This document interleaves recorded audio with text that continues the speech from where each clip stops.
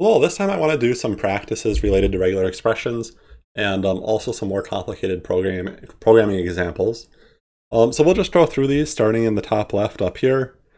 Which of these regular expressions will not match the string 1, 2, 3? So if I'm looking at these, /d means a number, a digit, and so a digit, that will absolutely match this. When I put squiggly braces and a number inside of it, that just means a thing in front of it repeats this number of times. So this will do exactly the same thing as above. So both of these so far are matching just fine. Let's jump down to the last one. This one says ... Remember that dot matches anything except a new line, so that's even more general, right? I mean, that could match something like ABC. And so the final answer, the only one that I won't match, is when I have capital D's. And relative to the lowercase d, so lowercase d is the meta character for digits, and then uppercase d is the opposite of that, it's non-digits. Okay, so let's head down to this next one. So here's my pattern. Oh, excuse me. So here's my pattern, and I want to know which of these will match this time. And so the first key is for this character here, this little hat character. That means different things at different times. If it were inside of brackets, then it would mean not. When it's at the front of it, when it's outside of any brackets, that means it's an anchor, and that means anchor to the beginning of the string. And so basically what we're looking for is any string that begins with A, right? And so the only one that begins with A is this one right here, right? If I had wanted to match something like this, then I would have had to put a backslash in front of that character to indicate that I'm literally looking for that little hat character. But I didn't do that, so this is the only one it matches right here. Okay, so which one of the following regular expressions can match with this string? It's kind of opposite, right? I mean, I've been putting this one, right? I had my regular expression down here. Here I have a bunch of regular expressions. And so, well, let's take a peek at this. So, does the first one work? Remember that plus means one or more. And so there's no A's in there, so that one's out right away. What about this one? So actually plus question mark also means, oh, excuse me, plus question mark also means one or more. And the difference between these is when we have a choice. So this one down here, we prefer more. Let me draw a line in between here. This is preferring more. Or I'm sorry, this is preferring less. And up here, I'm preferring more. But, you know, whether I'm preferring less or more, it's still at least one, right? So neither of these is going to work for me. So I'm going to cross this off too. And notice this is a little bit different, right? Here I don't have plus question mark. It's actually this inside of parentheses, so it's a separate thing.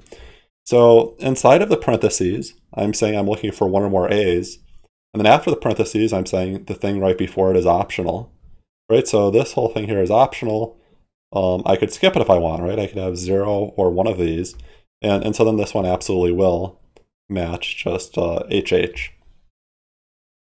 Okay, up here to the top right. Which string will match this right here? Okay, and so again, like this one over here, right? That little hat is not inside of brackets, so it doesn't mean not. It means anchor. And so what does this mean? This means I have to start at the beginning of the string. This means I have to go to, sorry, the $ means I have to anchor at the end of the string. And then, well, what does star mean? Star means 0 or more. So the whole string has to consist of 0 or more ha's. And so let me cross some of these off right away. This one is off because the case is wrong. This one is off because it's not beginning with ha. This one up here is off because I have a hanging H, right? It would be fine if I didn't have this $ at the end, right? Then it would just kind of match what it could from the beginning. But I say that at the end of the match, it has to be at the end of the string. And that one's not, so that one's out too. And so when I'm looking at this, well, star means 0 or more, so I guess I'll go with 0. So 0 has, and then the beginning and end of the string, and so that absolutely will match just the empty string like so. Okay, what is the type of the following? So I'm calling find all, and I'm looking at some sort of string for some pattern, and then that's going to return something, and then I'm indexing into it. I'm pulling out the item at position 0. So find all always returns a list, and depending on what my pattern is, the types of the entries in my list might be different. What really matters is how many groups I'm looking for. When I put these parentheses in it, then that means I'm looking for 2 groups, right? So that means each match I find has to be represented by a tuple, right? And that tuple will have these 2 pieces, right? So in this case, since I have the 2 groups, I'm going to be returning a list of tuples. And so if I have a list of tuples and I pull out the position at 0, well, no surprise, I'm going to get a tuple. What if I had only one group in here, right? Maybe I only had one pair of parentheses or none. In that case, find all would be returning a list of strings, and this would have been string, but that's not the case since I have 2 groups. Okay, so let's look at this one down here. What will the following substitution do? So this is a string I'm operating on. And what am I trying to match? I'm trying to match this piece here, so 3 digits, and then a dash, and then 3 digits dash 4 digits. That's what I'm looking for. And I absolutely do that, right? So I'm going to grab this as a group, and then this is a group here, right? Do you see my 2 groups? These are a group, and then these are a group, right? That's group 1 and 2. And so then when I'm replacing it with this, I'm saying I want parentheses, group 1, parentheses, space, and then group 2. So maybe to write it out exactly, what would I get? Well, it's a string, and I have parentheses, and then group 1, and parentheses, and then space, and then group 2, right? And then so I'd have 1, 2, 3, dash 4, 5, 6, 7 would be my entire thing, right? So I can very easily do things like reformatting a phone number, right? I mean, sometimes this is a more common pattern than this up here, and we could consistently do that to all of them. And if I had a long document with a lot of phone numbers in it, then this little piece of code would be replacing all of them, and it would be great. Okay, so let me head over here, and I want to do a real example now. And so I'm going to head over to the website, and it makes for such a nice example, even though I'm doing something that maybe feels a little bit wrong. So don't do this in general. But you know, there's all these people who are trying to scrape email addresses off of websites for spammy purposes. And because I know there's people out there like that, I'm trying to make their job a little bit harder by formatting my my email addresses like this. I'm not using an actual @ character. Okay, and so that makes their life harder. Not impossible, though. I'm actually going to write a regular expression that can deal with this. It can actually find what's going on. And so maybe let me just grab all of this up here, and I'm going to head over to this demo, and I'm going to say, well, this is my string, and because I want it to be a multi-line string, I have to put triple quotes, so I'm going to do that. And you just print S here. That works fine. And so what I want to do is I want to try to write some code that's going to pull out these email addresses for me. Okay? So let's think about how we can do this. I mean, there's several parts to an email address. One is I have something like .edu, or maybe .com or .org. And then I also have this @ in the middle. And so what I'm going to do is I'm going to say import, maybe actually I should do that up at the top, import RE. And then down here, I'm going to say re.findAll, and then I have a pattern, and then I have my text, which in this case is just S. Okay, so my pattern, I guess there could be multiple patterns, right? Maybe one pattern that I'm going to look for is the suffix. And so maybe like the suffix is something like .edu. And so maybe let me look for that suffix pattern. And you can see I'm finding 4 of them, right, for the 4 email addresses there. And one thing that is a little bit weird, right, is if maybe I just add some stuff up there. Um, uh, if I had something that was not this, right, if I had something that was not a period in front of it, um, I don't know, I'll say like 9, then it's going to match that as well, right, because dot down here means match everything. And so what I should really do is I should escape that. I don't want to get this weird thing here. I just want to get actual endings. Other things I should do is, like, let's say one of these is like .com. I would like to, let me kind of combine all of this up here because I feel like I have to keep rerunning the same cell. I would like it to still match that, right? And so what I'd like to do is I'd like to match different endings. And the way I can do that is something similar to a character class. I mean, we saw it before. If I do this, I'm matching the characters A, B, or C.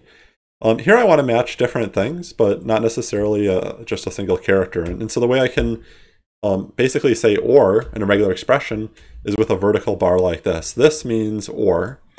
And so I can say edu or com or org or something like that. And now I can basically catch all of these, right? And actually I should make this like that. So to just be very careful, right? To make sure it's not matching something more general, right? Okay. Good. So I'm kind of capturing all those things. And now what I want to do is I want to capture these pieces here, right? So I'm going to say at equals another regular expression. And there's a couple ways I could do this, right? I mean, I could say A or A followed by T or T. And well, what else? I mean, I guess I could also say, well, I might have that at character. So maybe I say something like this. Maybe I'll put this all in parentheses. Can I find the letter at, like so? And I can. I'm finding it in all of these various forms. Maybe I'm just trying to change one of these to say like test at gmail.com. I should be catching all of these, and you can see I am right. I'm catching all these different emails in all these different forms. Okay. What next? There's more I have to do. I have to grab something here. I have to worry about these brackets. I have to worry about this word over here.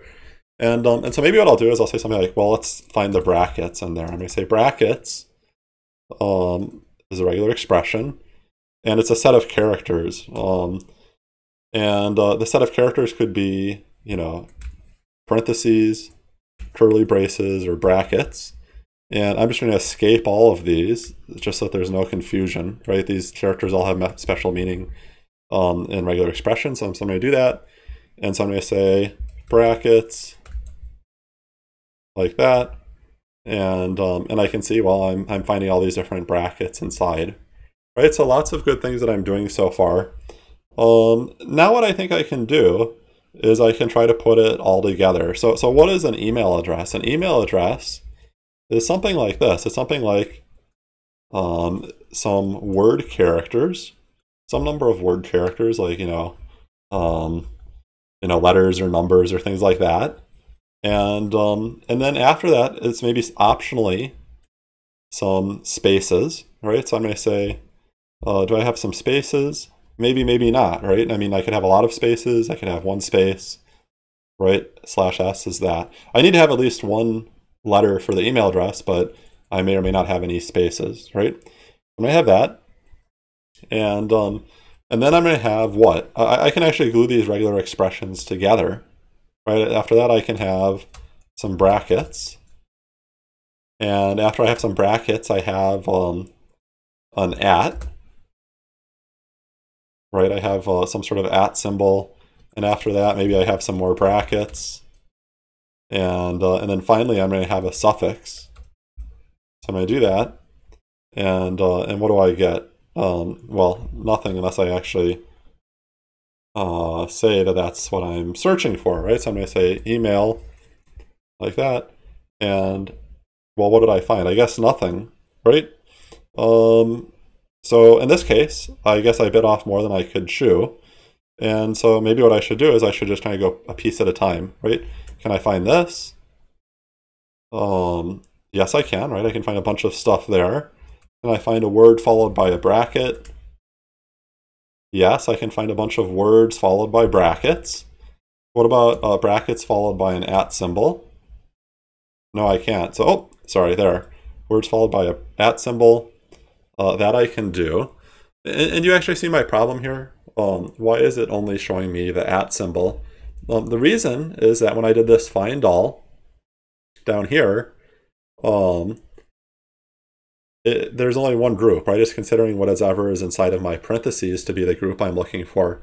And so to kind of make the whole thing a group, what I should really do is I should have a parentheses around this to make the whole thing a group, one big group. And so I do that.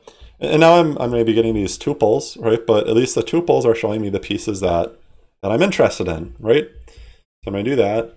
And then what else do I want to do here? So that was part of my debugging. I wonder if that was the whole thing. So let's try to keep going piece by piece. That was still good. I'm still getting my matches. And what about when I have my suffix?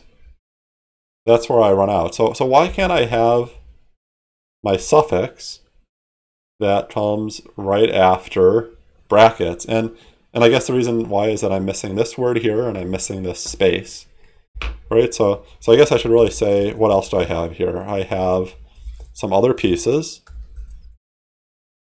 I have some spaces, possibly, right? Some number of spaces or none. And then I also have a word there. I'm going to do that. And now I can actually see I'm pulling out these pieces that I'm interested in, right? And so this is all good. I'm pulling out the emails that I had up here. Why am I not getting tested? gmail.com. That's kind of interesting, actually. Let me think about that. Let me kind of do the same thing again, right? Oh, what's wrong there? Oh, not even there, right? So even the brackets are no good. And you see my problem, right? I didn't make the brackets optional, did I? So maybe I'm going to call these like optional brackets. And I'm going to put a parenthesis after them. All right, so I'm going to say optional brackets. Like so, we're going to have some more optional brackets there. And now I'm actually capturing all of the email addresses, right? And so like the one more piece I want to do here is I want to be able to get the actual email address out. And so what does that mean? I want this piece down here, and I want this piece, and then I want to have actually that's all I want to have, my the name and then like the website, and then I can add the @ myself later. So really what I should do is I should put parentheses around here, right? That's going to be useful for me. And then at the end I want everything around from these words plus the suffix. Maybe I'll just keep the suffix separate because I already have that. And so I'm going to match all that. And now you can see I'm pulling out an email from each of these, right? I have something like test@gmail.com, right? I can pull out all of these email addresses. And of course I'm going to ignore this @ because it's not really what I was looking for, right? I was going to kind of put that in myself, my own way. Okay, so I'm doing pretty good now. Let me loop over these. I'm going to say something like for matches, for maybe match in this. What do I want to say? I want to print. Let me be a little careful here. I have the match at position 1, right? So I'm going to say match 1 plus @ and then what else do I want? I want these two pieces back here. Right, so this is position 1, position 2, position 3 at match 3. Let me just try that for a moment. I'm doing pretty good. And then I think I also wanted the match at part 4, right? Let me just print the whole thing. Right, so here I have my matches. And I wanted dot and then com. Right, so I'm going to say plus dot plus match 4. And now I'm kind of pulling out people's email addresses, and maybe I'll just delete this. That's a complete example. And maybe I don't even need this here for now. I can just do that. And so you can see, even though I have this weird messy string with all these emails and all these different ways, it would actually be very easy to write a little piece of code that pulls all of those out. And, well, hopefully not spamming people, but I mean, this is what people do. So be careful with your email addresses. You can see that I did some new strategies here, right? Instead of just writing one massive regular expression, I broke it down. I thought about the different things that I needed to match. And then when I created my big one, I had it like this. And I admit, regular expressions are always this horrible mess to look at, but at least by breaking it down to these variables, you have some sort of hope of trying to figure out what it's trying to do. All right, so I'll leave it off there.